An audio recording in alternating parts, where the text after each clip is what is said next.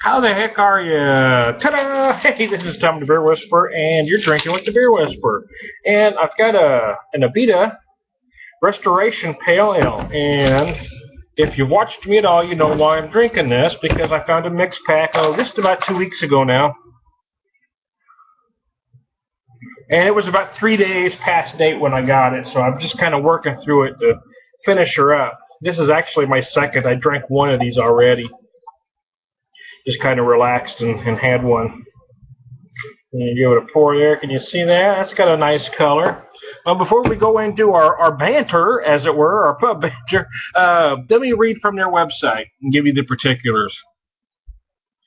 Restoration Pale, let me turn my fan off there. Restoration Pale is brewed with pale, caramel, and carapils malts. It is liberally hopped and dry hopped with Cascade hops.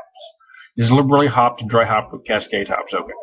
This golden ale has a rich body, mild bitterness, and snappy citrus hop flavor and aroma. With your help, Restoration raised over $550,000 for hurricane relief. Very nice. This beer can be paired with many different dishes according to your taste. Citrus flavor and aroma is an excellent choice with most fish, especially ones that are prepared to match the flavor of the beer. Okay, the particulars. Beer ABV is 5.1%, 17 IBUs.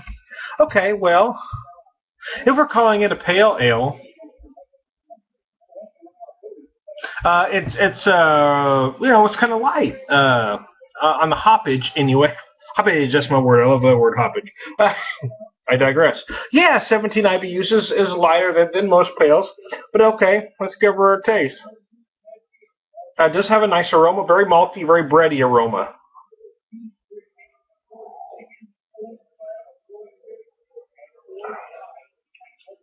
Okay, despite being lighter in IBUs than most pales, it does have some flavor. It is good. Um, maybe a beginner pale. You know what I'm saying? Oh, it is very refreshing, very tasty, though, I gotta admit. And I drank their IPA the other day, so I figured I better go through the IPAs. I sat and drank one night. I did a review the other night, and in my opinion of it wasn't one of my absolute favorites. It just wasn't. There's something about it that didn't quite work for me. But I reflected on something a beer friend said. Jeremy Weeks had said I had sent him some IPAs from here, and there was one that he said he didn't get. And I said, you didn't like that one? He says, no, I never said I don't like it. I said I just didn't get it.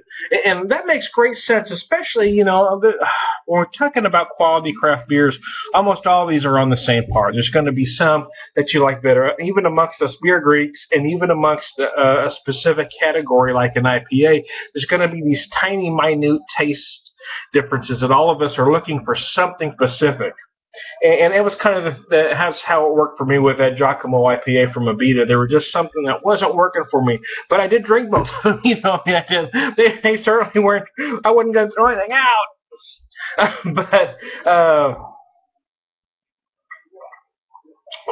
And I kind of went around them, long way around the barn to make the point I was trying to make was that I really enjoy this. This pale is very nice. It's very enjoyable. Everything about it works for me. Again, it's not the biggest pale out there, so if you're expecting something like that, it may not be what you're looking for. But I'm talking about for pure refreshment, for enjoyment. This thing works beautifully. Let me fill my glass up here, because I'm really going through this thing awful quick because it's really hitting the spot. I'm sitting here yesterday was our anniversary, the wife and I. 18 years. We've actually been together 21, but it's 18 years we've been married. I do. She says she doesn't remember breaking 3 mirrors, but anyway, that's another story. Lord have mercy. Times have been, money's a little tight, so normally we like to do something for our anniversary. Because we're making so many frequent trips to St. Louis, we weren't able to really do anything, and we had just got home over the weekend, so we really hadn't had a chance to do any shopping. That and the fact that we have to be gone again for 2 more weeks coming up, so Again, we didn't really want to do any shopping to fill the house full, so I've just been using stuff I already had. So I just made a quick, easy dinner yesterday because I just didn't have time to do the nice anniversary dinner I usually like to do. I did make a homemade rustic pasta sauce, but I kind of cheated and used a bag of ravioli. It still came out nice, but I would have liked to have done more, but it's kind of what I had to work with. I am doing a little more today, though. I've kind of made some time to get a little more done today. Again, not fancy. I'm talking about, you know, kind of a poor folk cuisine. I'm just doing some pork cutlets or schnitzel, depending on your ethnic background, whatever you like to call it. And I'm doing some rice. I'm doing a little different though. Normally I keep jasmine rice on hand, but we just used all that we had. So I'm just using a regular long grain white rice. But I use this stuff as kind of a fortifier. I don't know if you can see that there. Let me get that in there. I picked this up at a place called Global Foods in Kirkwood, Missouri, and they've got a lot of great ethnic foods. And what you do with this is you just add a little bit of this. Oh, excuse me. Oh, excuse me again. To your white rice, and it gives it more flavor, gives it more texture, and it stretches it out. So anyway, so I'm doing the rice with the cutlet. I already made the gravy, kind of got it sitting off to the side, and I've got made some homemade broccoli cheese soup.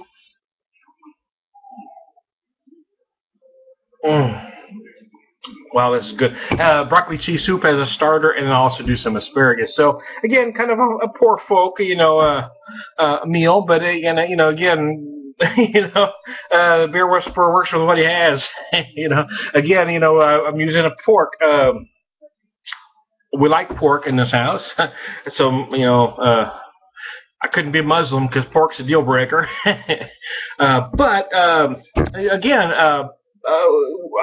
I got it on sale. I buy everything kind of marked down or on sale, whether it's beer or food or whatever. I like to find a bargain. I know that probably surprises you. So I've got a nice freezer here, so whenever I can. But like I said, we haven't had a chance to shop for quite some time, and I know we're leaving, so that's why we're kind of working with what we have to get out the door. So, but anyway, while I'm prepping all that food, I take a break, have a beer, and talk to you about it. Wow. Actually, I'm enjoying this quite a lot. It's got a great finish on it, too. It is lighter than most pails. That may turn some folks off. And it might me, too, depending on my mood. But it is still warm out here in the Ozarks. And I'm very hot because I've been working in the kitchen on and off for the last couple hours. So forget what you call it, you know, forget what style it is. As a beer, it is very refreshing, and there is plenty of flavor. It leaves you with these great hop notes on the back of your palate there. It's very nice. I'm using my Boulevard glass here. I got this, well, I actually picked it up on sale after Christmas. They were popping these packages up with I think I had 3 or 4 beers in it in the glass, but I waited till they were marked down and I picked it up. Again, surprise, surprise, right? So anyway, let me finish up this. You know, I'll kind of move along. But usually when I'm cooking and prepping, I like to have a beer while I'm doing that. Helps me relax. So this is a great beer for that. Abita Restoration Pale. Sometimes it's nice just to kick back and have that beer, you know, and you may not want that big, heavy beer for this time. You know, because you don't want to burn dinner. So anyway, hey, let me finish this bad boy down.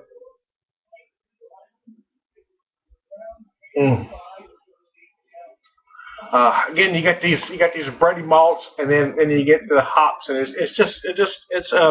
it's very tasty. This is something that I would buy 6 packs of if it were available to me.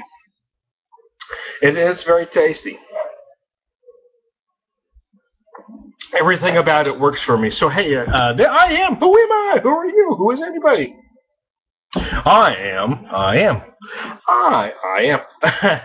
I'm Dota Beer Whisperer. You were just drinking with the Beer Whisperer. Holy Moses. I'm going to get out of here. We'll have another one later.